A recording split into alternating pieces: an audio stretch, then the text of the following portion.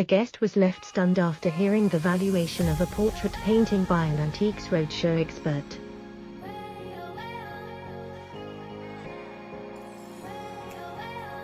The woman explained to art expert Philip Mould that she was only allowed to keep the painting as long as it wasn't valued at too much.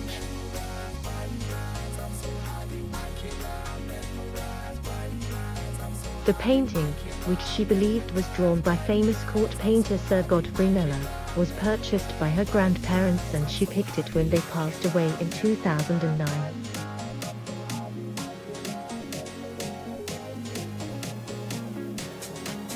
She says on the BBC programme, "When I asked my mother if I could have this portrait, she said I could have him as long as he wasn't valued at too much."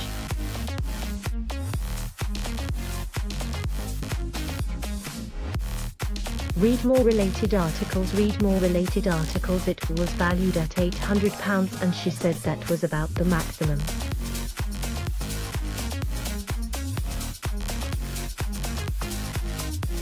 The expert takes a closer look at the painting and realizes it's not an ordinary piece of art.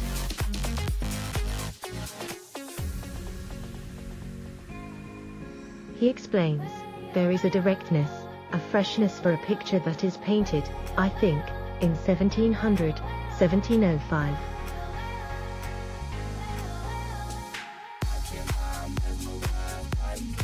And I think one of the reasons for that is there is no wig.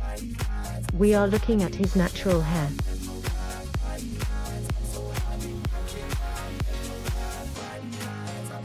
This is so rare for that date." Philip tries to analyze the person's character in the painting and suggests the young man is a meritocracy and not born to power.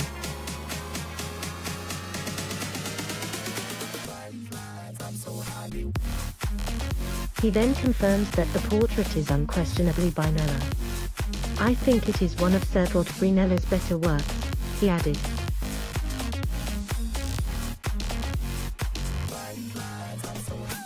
"And I already feel the wrath of your mother who doesn't want it to be worth more than 800 quid, but I'm afraid it is."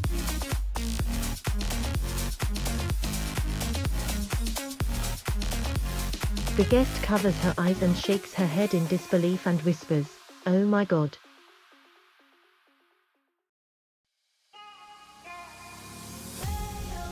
Philip says the artwork needs restoration as he points out some shadows missing around the fingers.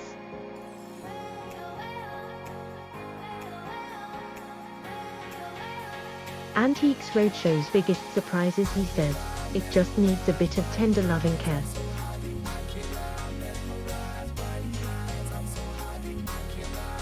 But give it a couple of £1,000 worth of good restoration, which your mother doesn't need to pay for, and you'll have a painting worth £15,000.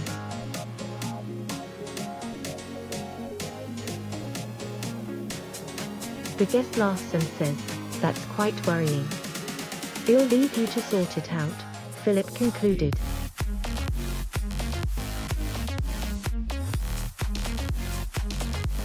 "All we can do is value it. You deal with your mother."